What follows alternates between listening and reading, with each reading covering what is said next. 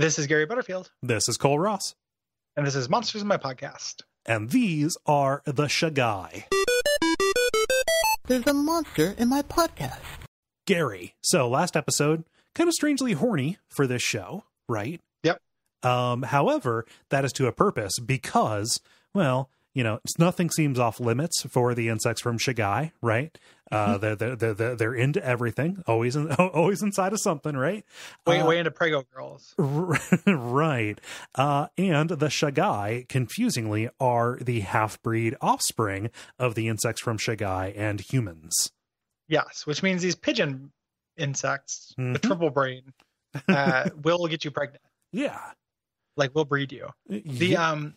When I was a kid, it was a real running joke between me and my friends to put pregnant porn on people's desktops when they left the room.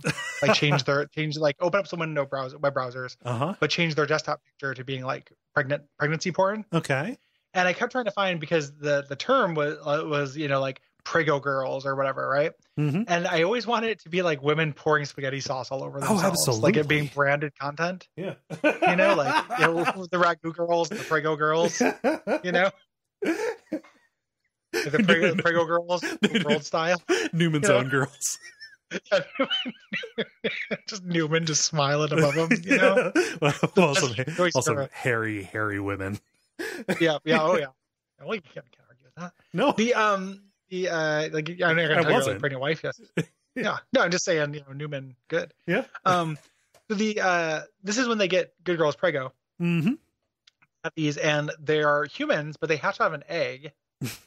And then it says they have like normal lives and stuff. And I kept thinking, like, how though? Because they have to have an egg. Yeah. Do they like switch out the babies? Is it like a cuckoo thing?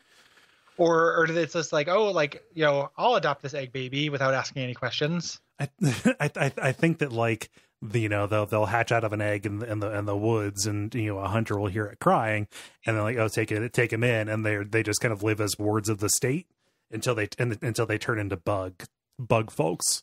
They turn into bug people. Yeah, and there's queens. There are multiple queens that get born in each kind of clutch. Yeah, and they fight for dominance. So it's like, this is how the Shaggai make mean girls. Brought to you by our backers at patreon.com/Duckfeed.tv.